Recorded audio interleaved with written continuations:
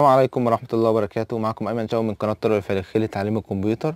ان شاء الله في الفيديو ده اعرفك ازاي تغير الرام بتاع جهاز الكمبيوتر عندك. اولا المفروض تعرف فين منافذ الرام، او المفروض تعرف فين اماكن الرام عشان تقدر تغيرها وتقدر تشيل الرامة وتقدر تركبها تاني. ده منافذ الرام زي ما انتم شايفين، هي الشريط الطويل دوت بيبقى جنب الفان او جنب المعالج دوت الرام. هتلاحظ فيه منفذين وهو بيكون شكله بالطريقه دي. عشان تغير الرامه اللي فيها او تركب رام، اول حاجه احنا هنشيل الرام دوت. هتلاحظ ان هو مقفول عليه بمكبس من هنا، فهنفتحه. هنرجع المكبس ده لورا، وهنرجع المكبس التاني اللي هنا كمان لورا.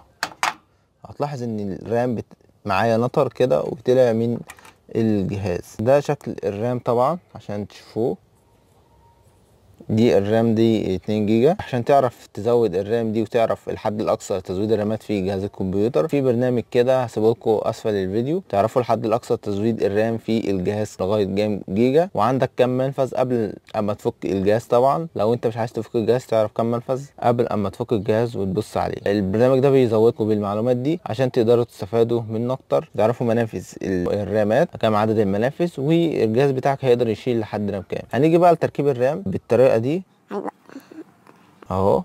هركب انا بالطريقه دي. هدخل المشط هنا، الجزء ده هنا كده، والناحيه التانية نفس الكلام كده، ونقدر ندخله كده. في البدايه هتلاحظ ان في فتحه في الجزء ده اهو، وهتلاحظ ان في برضو مساحه للفتحه دي هنا.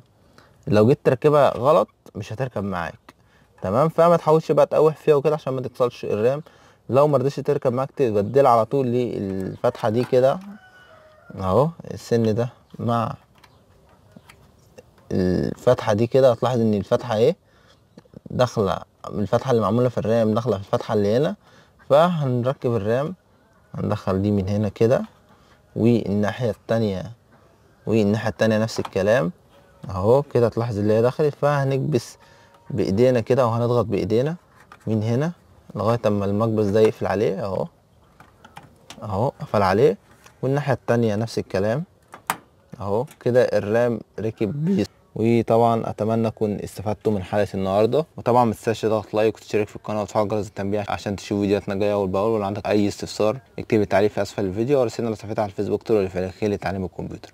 والسلام عليكم ورحمه الله وبركاته.